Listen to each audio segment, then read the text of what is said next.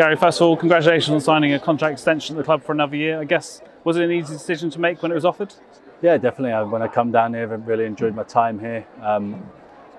All the people at the club have made me feel welcome, settled in really well. So for me, once I spoke to the manager, it was a no-brainer to commit for next season. You came in January as well. I mean, how would you assess the few months that you spent with the club? No, I really enjoyed it.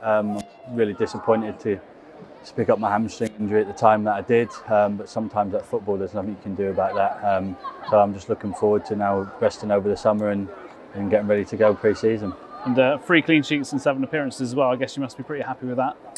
Yeah, it's a good stat, but ultimately next year, I want to play more games and build on that from this season.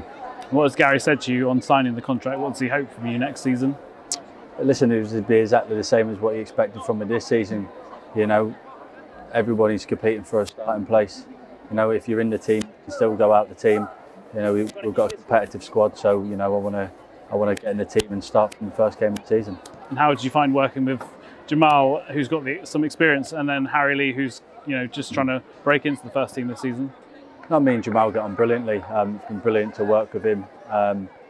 Harry Lee's obviously a young up-and-coming goalkeeper, so for any help that me and Jamal could give him, we've gave him. So we've worked as a trio as well with Kev Miller. We've all got on really well and pushed each other every day. Talking of experience, I mean, there's no one more experienced than Kevin, is there? Bringing his Premier League and all kinds of division success with him. I mean, what has he helped you with in your game?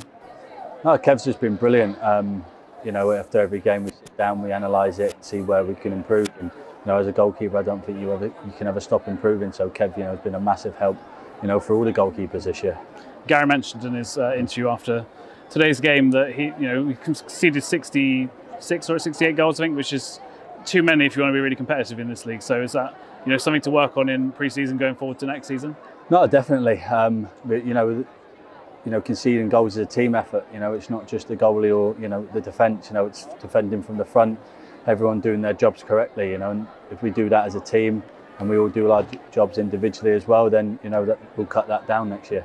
The fans have been brilliant as well this season. What's it like playing in front of them when the big bank's in full voice? Oh, the fans have been brilliant. It's, the first time I played here was obviously being a player here. I've not come down here and played against Exeter, but the fans turn up every week. We've sold out, nearly every game that I've been here. It's been brilliant this season for them and for us with their support.